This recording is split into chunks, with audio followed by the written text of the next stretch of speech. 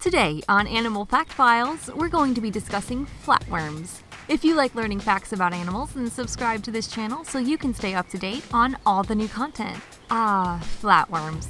Probably the most well-known flatworm is the tapeworm, but there are actually over 20,000 species of these fascinating fellows. The group of flatworms, also known as the Platyhelminthes, is typically split up into 4 different subgroups: Turbellaria, Cestoda, Trematoda, and Monogenia, though this is debated. Turbellaria are considered the free-living flatworms, which we'll explain later. Cestoda are usually called tapeworms. Trematoda are flukeworms, and Monogenia, well, they're just Monogenia. The free-living flatworms are flatworms that are able to live independently from other organisms, while most other flatworms are parasitic in nature, meaning they require a host organism or host organisms to survive and complete their life cycle. It's guessed that around 80% of flatworm species are parasitic. Flatworms have bilateral symmetry, and it's been suggested that they may be the oldest living ancestors to all bilaterally symmetric animals. That actually includes us, since we have bilateral symmetry. What this means is that if you cut a bilaterally symmetrical organism in half, both pieces would look the same except reversed. It's also called near symmetry. While they don't have a skeleton, a circulatory system, or a respiratory system, they do have a nervous system, meaning they have a brain and even eye-like receptors called ocelli. They have different methods of locomotion depending on the species. Some, which you may have guessed, use their muscles to move their bodies in a wave-like pattern. Others have tiny little feet on their undersides called cilia that they use to cruise along slime trails, kind of like snails. Of course, unlike snails, they don't have a shell, as they are all soft-bodied organisms.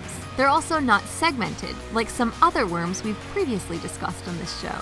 Flatworms live both terrestrially and in the water, and basically everywhere on Earth, even Antarctica. They can come in a variety of colors, and some will even appear translucent. Their size range also varies pretty drastically between the species. On average, one could say that they are typically less than an inch in length, but really they can reach up to 50 feet.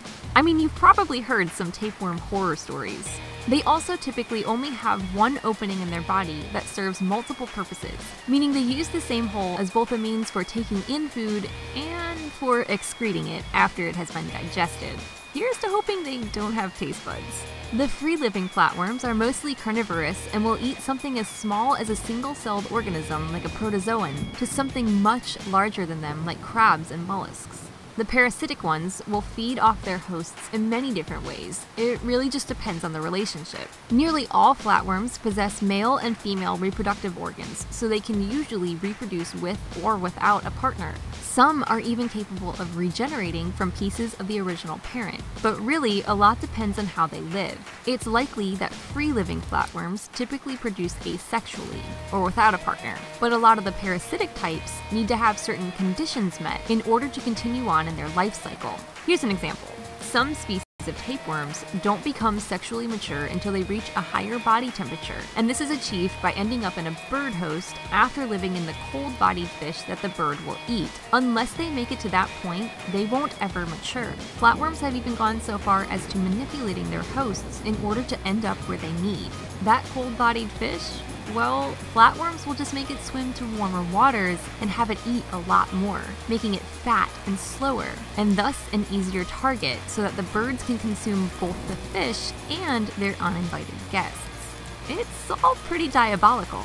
They don't always win though. Tapeworms eaten by grizzly bears in North America will die during the bear's hibernation. Mother Nature sure has some intuitive checks and balances.